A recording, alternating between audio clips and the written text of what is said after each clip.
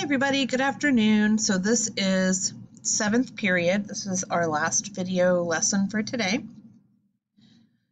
We're going to go ahead and do Chapter 5, Ancient China and the Wheelbarrow. So first I want to show you guys what a wheelbarrow is. Use it for yard work or construction. Let's see. If you live in a house, not an apartment, you might have one in your garage. So you can carry dirt with it or cement or anything. Basically, it helps you carry stuff. So let's see, ancient wheelbarrows. At the next display, there is a picture of a large wall going across mountains.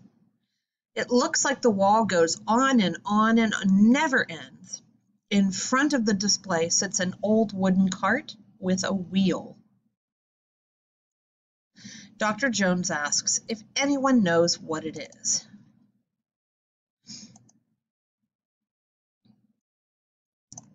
My mom uses that while she is gardening, says Keisha.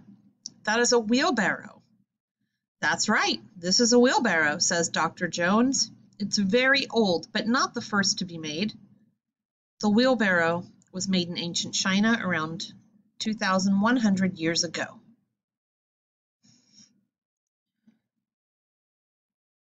The wheelbarrow is a cart with one front wheel and two handles for a person to push, explains Dr. Jones. It was used in China to help farmers carry food to sell in towns. It was also used by soldiers to carry food and supplies.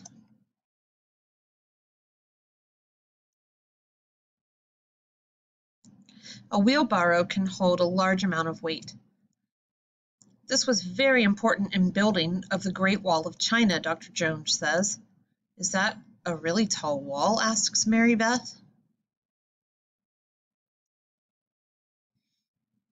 No, the Great Wall of China is very long. It is 5,500 miles long. It was built to protect the people of China, says Dr. Jones. It took over 1,000 years to build.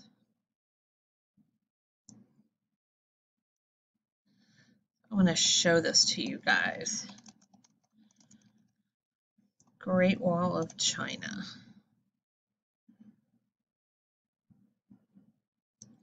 I mean, this thing goes everywhere. Very long, long, all the way around, miles and miles and miles.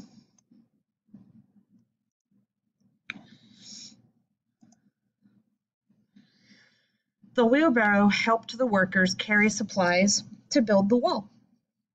The Great Wall of China was built out of mud, stones, and bricks. Using the wheelbarrow helped them build the wall much faster, says Dr. Jones. So how do you think a wheelbarrow helped? Imagine they used it to get those heavy bricks over to the wall where they would assemble it to make the wall. Excuse me. So the wheelbarrow was a positive change for ancient China, and it helps us today too. I have seen many different workers use wheelbarrows to move supplies around, says Chad. People use wheelbarrows to work in gardens, says Keisha. Yeah, that's for sure. Now on to the last display, says Mr. Jones. All right, so that chapter felt short. All right, so we'll do these together. The wall goes over the wheelbarrow, mountains, farmers, change, or Great Wall of China. If you thought mountains, you are correct. Remember in the picture, it is going over all these mountains. The blank was made in ancient China. Wheelbarrow. Blank used it to carry food to sell. Farmers sell food. The blank is very long. Remember, what did they say was very long? The wall, the Great Wall of China, is very long. The wheelbarrow was a good change. Think, what did they have to do before wheelbarrows were invented? They had to carry all that stuff by hand.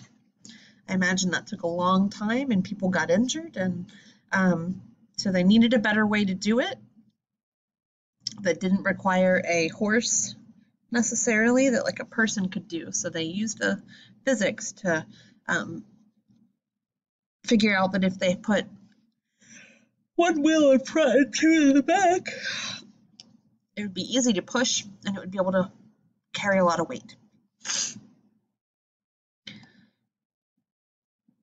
All right, so I'm gonna link you to, in your Flex assignment, a brain pop on the Great Wall of China. Oh my gosh, y'all, even when I'm not here, you're gonna have to see me on at the end of the day. I'm sorry.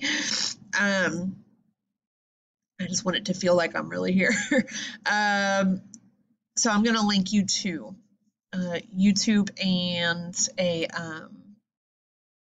brain pop of the Great Wall of China, so you can learn about that a little bit more.